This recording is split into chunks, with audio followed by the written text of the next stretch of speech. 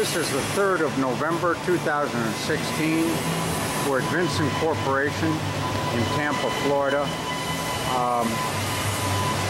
We're going to test some waste that came from a decanter sludge. Decanter sludge really cannot be, these are all screw presses we're looking at. We're over in the test areas.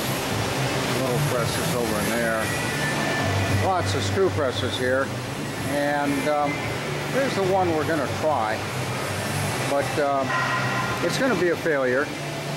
That's the way it works with decanter sludge. Sludge that's been thickened in a centrifuge or decanter, all the free water has been removed. You can't get out any more water with a screw press, except if you blend a press aid with it. So here was the sludge that we received. It's a lot thicker than normal decanter sludge. Normally it's a lot wetter coming out of a centrifuge. And when I take this and squeeze it in my fist, all I get, it's like mashed potatoes. I'm not getting any liquid to separate, not a film of water between my fingers. And my palm, I've got a little moisture there, just a faint amount. So the quick test on this is the sock test. Push the material in a cotton cloth and see how many drops you can get out. So we took a shop rag, pushed some in there, and what I got out was quite a few drops, but in comparison it's not enough to make a difference. Okay, I unfolded the cotton cloth and you can see, we didn't get much water out. So the next thing we did is we took cottonseed hulls, and because they're the least expensive, and this is a blend of cottonseed hulls with the decanter sludge.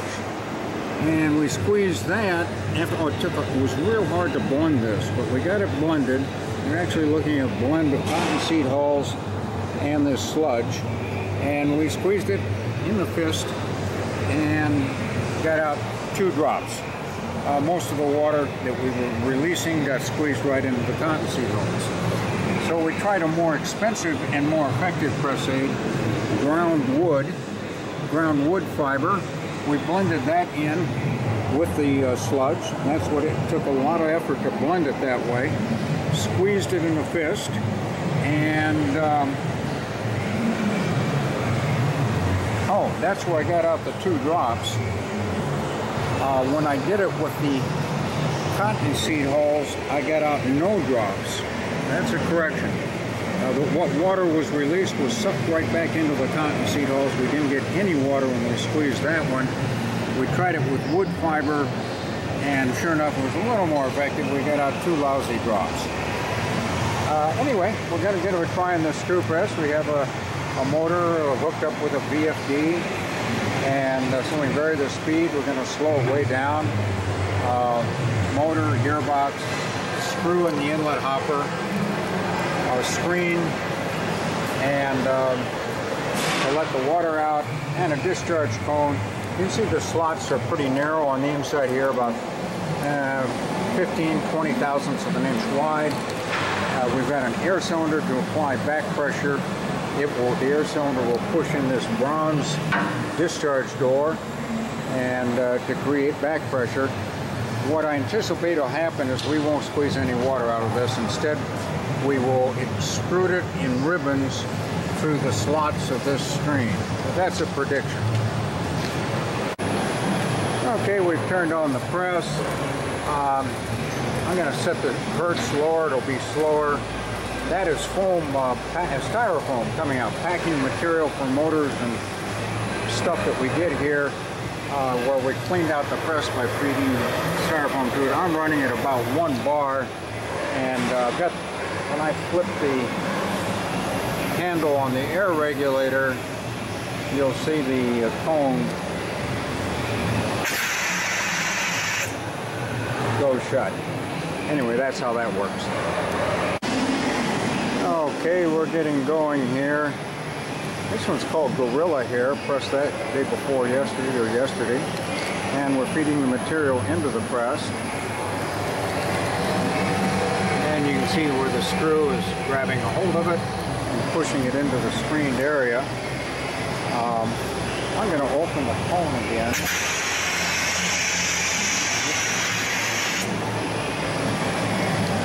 And there you can see the material, styrofoam cleaning material coming out. So it feeds through the press. I'll run the cone back in at minimum pressure. And so far, I've got not a drop of water coming through any place, but I see a ribbon of material starting to extrude through the screen. I'll increase the air pressure. See, we're not getting any separation of water and solid. I'm just cranking up the air pressure here, 40 psi, 45, there's 3 bars. So I get a thinner ribbon coming out, and I get more extrusion through the screen, but I'm not getting any water-solid separation. What's happening is there's 4 kinds of water. If I took this stuff and diluted it in a big drum of water, there'd be free water, and I can drain that out real easily. That would leave me particles of corn, assuming I agitate the barrel real well. The free water would drain out, and then I get it down where there's interstitial water, which is water that is bound, that is, it's in between the tiny particles of corn. Next, if I could get rid of that interstitial water, there's the bound water, electron binding. The charge of a H2O molecule is attracted to the solids. A press can't really get that out. Then finally, after that, you've got the chemical water, water of hydration. The molecules of this stuff are made of H2O hydrocarbon chains. And so this stuff is probably 80% moisture, but there's no free water, barely any interstitial water. The bound water just doesn't break loose, and the chemical water, you've got to heat the material to break the molecules out. Anyway, as predicted, a complete failure. We were going to take this material and blend a press aid with it, but if it had been soupy decanter sludge, we could have done that pretty easy. In fact, we got a cement mixer right over here where we routinely will blend press aids into samples that need press aid, like apples. You put apples in a press, you'll get applesauce through the screen. You blend some of these press aids you saw in with the apples, and you'll get apple juice through the screen. Well, this stuff, there's no blending. It would be murder, impossible to blend these fibers into this material. So that's why we can't do the test we promised to do of running this with the press aid blended in. Here's something else. This is hydrated lime.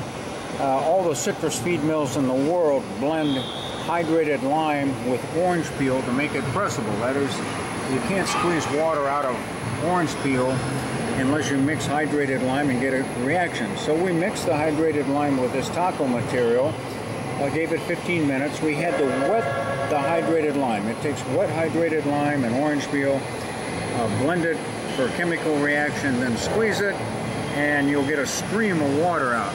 Well, that's what came out of my hand. No water, just an extrusion of like mashed potatoes. So hydrated lime and the taco waste does not work. On the way to the lab, this is the screw department. Flights from the screws. We take these screws and weld them on the shafts to more flights, make screws, and this is where we weld out screws, shafting, screws galore, and so that's what the screw department looks like.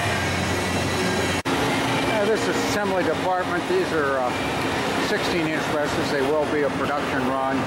If you can imagine this monster, everything there is stainless steel. Even that base frame is all stainless. Normally we make the base frames, as you can see here. Here's frames for another presses. Those are all carbon steel. In assembly, they're putting together a filter machine, Vincent fiber filter, and assembly work, one down there, and 1, 2, 3, 4, 5, at least a half a dozen presses being assembled here today. Here we are trying to feed this material to the chickens. They're coming, and he seems to like it. Anyway, we have a customer, a dairy farm in outskirts of LA, and they have a fleet of trucks that go around the dairy farms in the LA area. They go to all the taco factories, and boy, there's tortilla factories, there's a lot of them, and they get all the reject, out of date, bad dough, things like that. They go to some factories that juice oranges, 3 or 4, and they'll pick up all the waste orange peel, bread from out-of-date bread, and waste from tortilla factories, and they feed it to their cows. They have 5,000 cows, so but there's an awful lot of tortillas made in the LA area. The chickens don't seem to go for it particularly. Cows would love this stuff. Okay, we have a precision scale, raised to 1/1000th of a gram, overnight oven, dried out the samples at less than about 90 centigrade. This is what the material looked like after dried out.